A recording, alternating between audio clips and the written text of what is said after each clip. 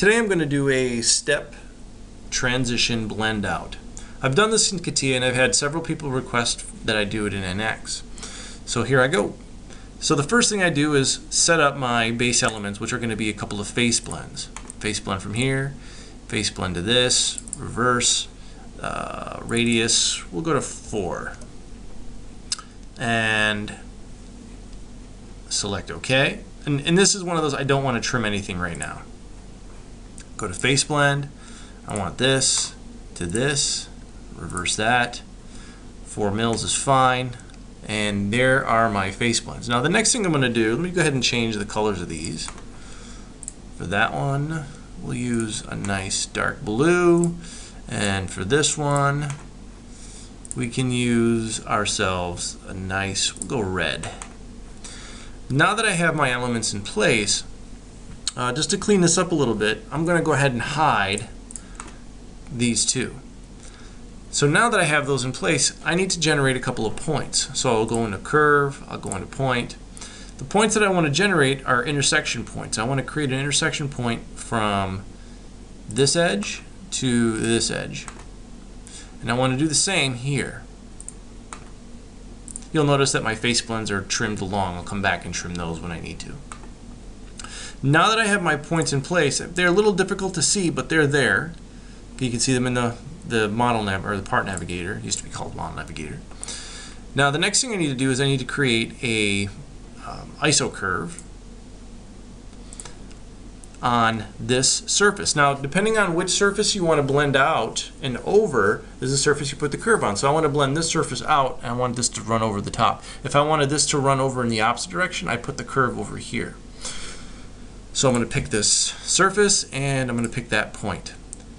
Now that I have that in place, I need to generate another curve, and I'm going to use bridge curve. Bridge curves allow me to specify a constraint face. And this is nice because this gives me the ability to quickly go in and say, okay, I want to create a bridge from this curve, and I'm going to change this to through point. So I want to make sure my selection intent up here is through existing point, which is this point that I have created. And I'm going to do the same thing here. And I'm going to say through point. I want to go to this point here. Now I also want to make sure that, as you can see, my bridge is wrapping around. So I want to reverse. Now that I have that reversed, you can see it cleaned up my curve. If I try reversing the other one, it's not, you can see it's not going to do too much for me. Okay, because I cleaned up this one up here, it fixed them both. Now that I have that in place, everything is tangent, and I have to use tangent for this. I'm going to use my constraint face. My constraint face is going to be this. So now what's happened is I have a tangent curve from here to here on this face. Again, I cannot use G2 or anything like that because this tool doesn't allow a constraint face, I'm sorry, a G2 or a G3 with a constraint face. But in this case, if this is an interior part, more than likely it's more than acceptable. The bridge curve does a really nice job. So now that I have my curves in place, next thing I need to do is I need to create the surface that's going to live on, or live from this curve over to this edge and transition up and around. Now, before I do that, I'm going to go ahead and clean this surface up a little bit. So I'm just going to go back here. I'm going to say trim sheet, take this one, and I'm just going to trim it here and apply.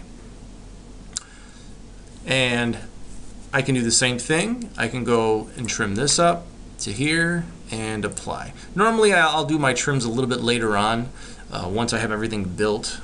I don't like to build on top of features, and sometimes it can confuse NX a little bit, just like any other CAD system. But in this case, just cleaning things up just makes sense. Now that I have that, next thing I need to do is I need to build my studio surface. My studio surface is going to go from here to here. And I want to make sure the arrows flow in the same direction, so I'm just going to reverse that. And then I have my guide curves. My guide curves are going to be this and this. And again, I want to make sure they flow in the same direction. Now, here's the thing. I got to come down and specify that my tangents, my continuities are all going to run on these faces. So my first curve was this one. you'll notice these are selected. I picked the edge, and because I picked an edge, it knows to pick the adjoining face. In this case, this was a curve that I had picked, and same thing with this one. This is a curve that I had picked, so it does not know to pick the adjoining face. So I'll pick that, and it puts in that surface. And all of these are tangent. Tangent's just fine for this, once again. Select OK. Then to finish this up, I'm just going to do a trim sheet. Trim that to there.